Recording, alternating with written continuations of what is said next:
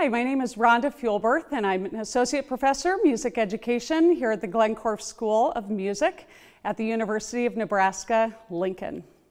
Today we're going to talk about universal design for learning and its implications for music education classrooms. Franklin Covey speaks to us in The 7 Habits of Highly Effective People about beginning with the end in mind. And because of that, we're going to be thinking about a classroom. So I want you to imagine a classroom where equity is commonplace, where students are treated as people and not as labels, where all students have access to high quality, engaging music and arts instruction, where all students feel valued, where all students' strengths are recognized, and where teachers, students, and peers are partners in creating and problem solving. Universal design came to us from the architectural world, beginning with the civil rights movement in the 1960s and the disability rights movement in the 70s, 80s, and 90s. We have found a way to give access to more buildings and more structures than ever before.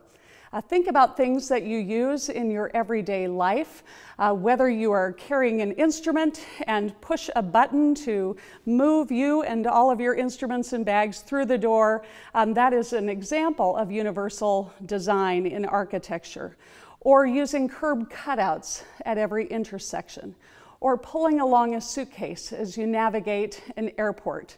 Or pushing a baby in a stroller. All of these are examples of ways that we make everyday tasks and activities more accessible. In Architecture Without Barriers, Joan Searles tells us the focus of universal design is not on providing special segregated facilities, ramps, or lifts for physically disabled persons to enter and use the built environment, but rather seeking to provide an inclusive environment that considers the potential ability of all people through the creation of products and environments that everyone can use, regardless of age, physique, and degree of disability. As we think about this universal design and make application to education, we think about structures that anticipate individuals with various needs, and we accommodate those needs at the outset. When we apply that to education, we think about proactive principles and strategies, techniques for creating inclusive classrooms and accessible course materials. At its core is the assertion that when instructors increase the number of learning options available to students, everyone benefits. This represents a paradigm shift in the way that we think about accessibility in education. In our previous model, in terms of accessibility, we ask, what does the student provide or have that makes coursework accessible? We moved from thinking about accommodations or adaptations or modifications to what we might do for an entire classroom to make learning more accessible for everyone. This makes us shift from our focus on one student who may need a particular set of variances in our instructional technique to small groups or even to the entire class. One thing is constant, and this is the most important thing to remember. We will always have learner variability. Universal Design for Learning was established by the CAST organization, and it has been with us for quite some time. It's based on the science of neural networks. We have recognition networks, the what of learning, how we gather facts or organize what we see or hear or read, to strategic networks, the how of learning, planning or performing tasks, how we organize or express our ideas, and affective networks, or the why of learning, how learners get engaged and how we can keep them engaged in the learning process. Universal Design for Learning includes a set of 3 principles, a set of guidelines to accompany those principles, and strategies to help us carry out those guidelines. Principle 1, to support recognition learning, we provide multiple flexible methods of presentation. Principle 2, to support strategic learning, we provide multiple flexible methods of expression and apprenticeship. In other words, we vary the way that students can show us what they know. In Principle 3, to support affective learning, we provide multiple flexible options for engagement. This is the motivation principle and concerns how students are encouraged to continue learning. Principle 1 is to vary modes of presentation, how we're presenting material to students. We think about materials that are student-centered in this approach. Everything that is spoken should be reinforced in print, and everything that is in print should also be spoken. The idea of repetition and redundancy is very important, and not just repetition, but varied repetition to allow for multiple opportunities to learn. Pre-teaching is very important, providing recordings or exposure to musical materials before they're encountered in the classroom can be the difference between a student having a meaningful experience and not having a meaningful experience in the music classroom. Use of digital materials is very important. In fact, it's a central component of universal design for learning. And we always want to encourage activities that are multi-level and multi-sensory. Principle 2, methods of expression. This principle has to do with students showing us what they know. We want to give students options for demonstrating their understanding of musical concepts. We want to provide plenty of opportunities for students to sing, to play, to move, to improvise, and to compose. Also in this principle, we have a lot of self and peer evaluation, opportunities for students to examine their own musical learning. Continuous assessment is also important, continuous and low stakes assessment. Students have many opportunities for feedback from teachers, from peers, and their own feedback is essential in this principle.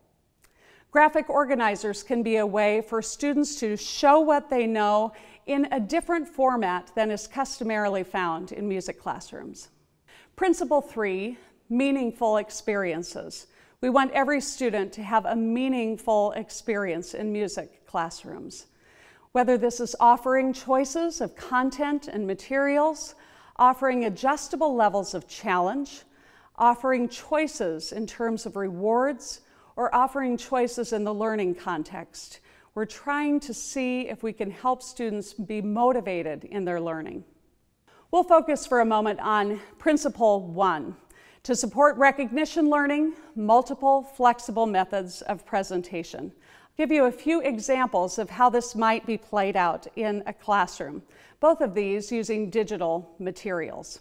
In this solfege activity, we see a line on the slide that represents the melodic contour of a warm-up that we might typically find in a choral rehearsal.